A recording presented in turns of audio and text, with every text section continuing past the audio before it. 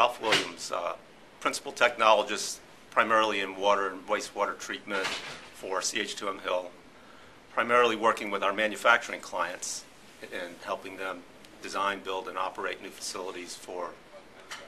operations worldwide. When I talk about water use for manufacturing, there's kind of four main particular areas that water is used. One being part of the actual product, such as in a beverage product or a food product or pharmaceutical and healthcare products. The other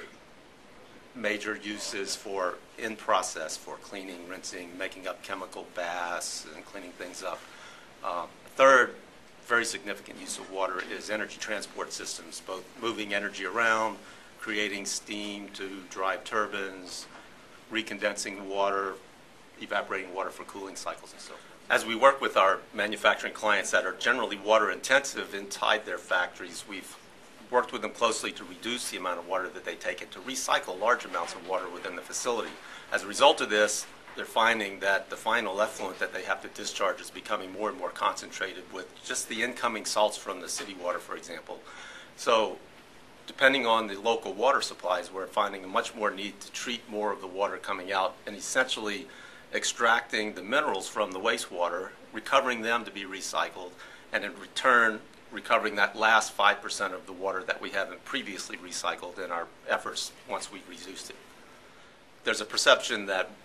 implementing a new program or a new system to reduce water usage or to recycle water or to optimize energy efficiency through a new cooling cycle is perceived to be a rather expensive endeavor. And so a lot of people would say that sustainability is more expensive than it's worth. In reality, we've gone through a lot of energy cycles, we've gone through a lot of studies, and shown that with the increasing cost of energy and the higher value of water available, that the life cycle cost of a, quote, sustainable project tends to be much more attractive than it has in the past, and that we expect that the continuing elevation of the cost of energy to further drive the life cycle costs to be more effective in the future. So through our technology application of existing ideas and new applications, we have the ability to make a project much more attractive than it has in the past. Good example, there was a high technology manufacturer that was planning a new facility, and they had funding in place, but they weren't sure that they were going to be able to get the permits to install this new plant unless they could validate and prove to the regulators that they were going to reduce their water usage below baseline consumption levels, and then also make provisions to receive reclaimed water from the tertiary effluent of the local municipal treatment plant that was planning to introduce a purple pipe system. So